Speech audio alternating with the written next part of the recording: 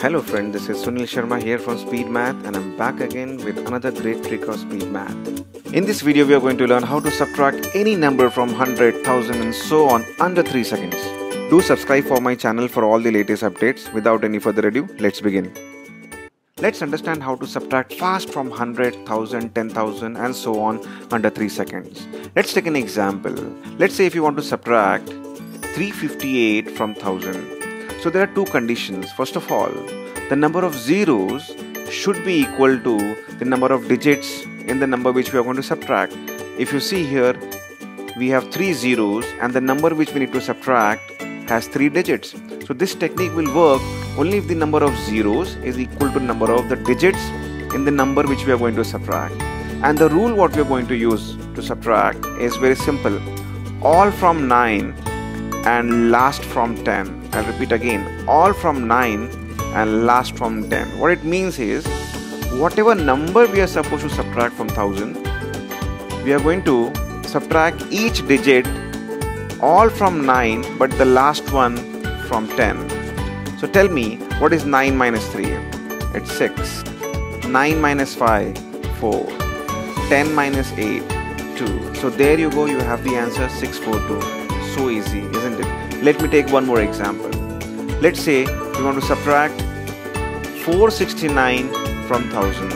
So the rule is same, all from 9 but last from 10. So I'm going to subtract the first two digits from 9 and the last from 10. So it's very easy. 9 minus 4 is going to be 5. 9 minus 6 is going to be 3. 10 minus 9 is going to be 1. I hope you have understood this method. Let me take one more example. Let's say if you want to subtract 27 from 1000. Observe, the number of zeros is 3 but the number of digit is 2. And I mentioned earlier that the number of zeros should be equal to number of digits. So what we are going to do, here one digit is less, so we can add a 0 before that number to make the number of digits equal. So if you see, we have 3 zeros and we have 3 digits now, right? So methodology is same. We are going to subtract all from 9 but last from 10. So 9 minus 0 is 9, 9 minus 2 is 7 and 10 minus 7 is 3. I hope you have understood. Let me take one more example wherein we need to subtract some numbers from 100. So suppose we need to subtract 46 from 100. So how do we do that? Methodology is same. Rule number 1, number of zeros should be equal to number of digits and it is equal, right? So all from 9 and last from 10. So we need to subtract 4 from 9 and 6 from 10. So 9 minus 4 is going to be 5 and 10 minus 6 is going to be 4. There you have the answer, so easy. Let me take one more example. Let's say this time we need to subtract 78 from 100. We are going to check the number of zeros is equal to number of digit. Yes, it is. So we need to subtract all from 9 and last from 10. So 9 minus 7 will give you 2. 10 minus 8 will give you 2, right? So 22 is the answer.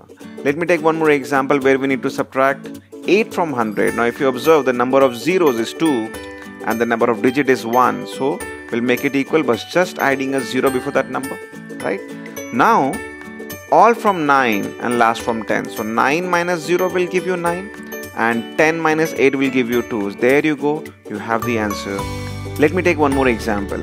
Let's say we need to subtract 100 minus 6. Again, the number of zeros is not equal to number of digits. So we are going to put a 0, right? Now, all from 9 and last from 10. So 9 minus 0 will give you 9 and 10 minus 6 will give you 4. So there you have the answer. So if you have understood this, I would encourage you to solve these 8 questions.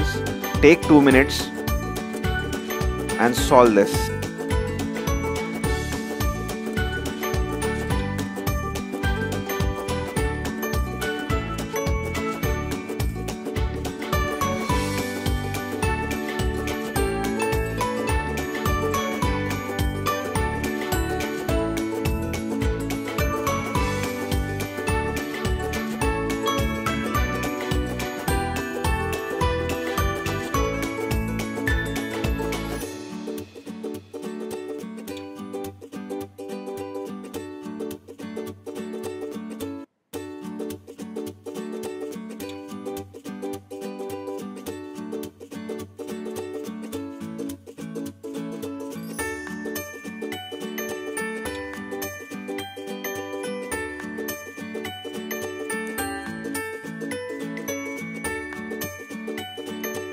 I hope you're solving and you're getting it.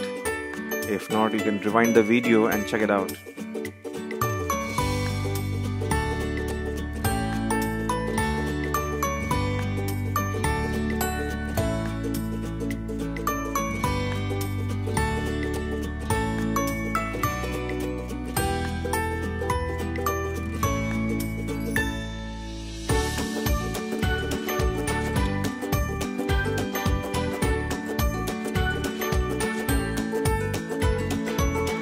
Thirty seconds left.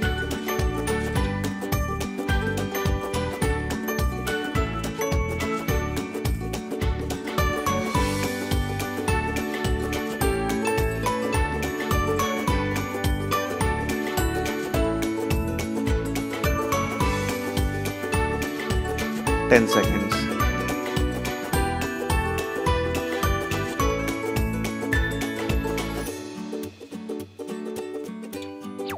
So here are the answer.